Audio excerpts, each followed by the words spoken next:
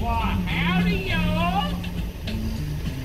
Want you to park and come on and I'll preach to you for a little bit. Come on now. You know you want me to preach to you.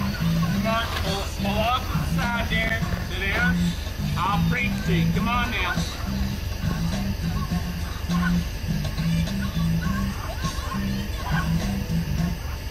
Come on now, boys and girls. God loves you. You know why you can know that God loves you?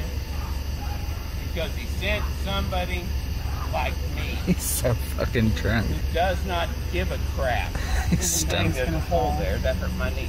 Anyway, who does not give a crap about what you think about me. And I don't care either. Because I love you enough to tell you the truth. That God wants none to perish. None. And that's exactly what I want.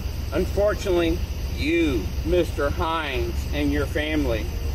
Sir, do you know that 85% of your family will follow what you do?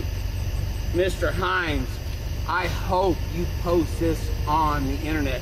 I hope you post that I'm wearing my ZZs because I'm one weird, crazy Christian. And you know what? I really, really hope you do. Because that's exactly what I want. How much have you had? Everybody like you. How much have you had to drink, Jesus Jim? loves you. That Jesus died for your sins, just like he did for mine. Are you But okay, you know Jim? what? The only difference is you don't understand that there's a change involved. I think you need to There go is in and a lay change involved in you, and you don't understand that. Yes, have I had a glass of wine? Oh, I'm done no, telling I you. think that It's the was end of more than Sabbath. a My glass. wife and I had communion tonight. A lot more than You a know glass what? of wine. I'm going to tell you right now. You've had a lot more than a glass of Oh, wine. really? Come on, tell me. What is truth and how do you know it? Because you're slurring and stumbling, Jim. You I'm fell sorry. almost It's coming late at across night. the yard. I've had a mental problem. Not a mental problem, but I actually had a, what's it called? An alcohol problem? No, not actually. I used to have that.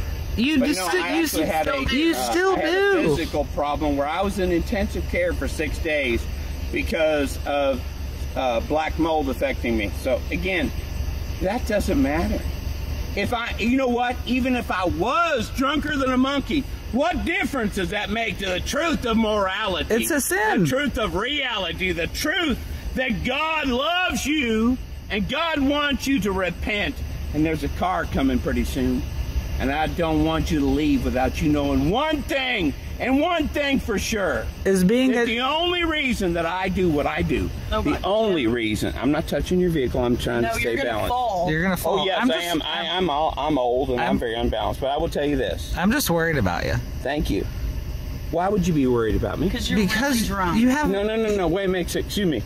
Why would you be? Okay, will you answer me one question? No. Will you answer me one question? Yes. Why would you be worried about me?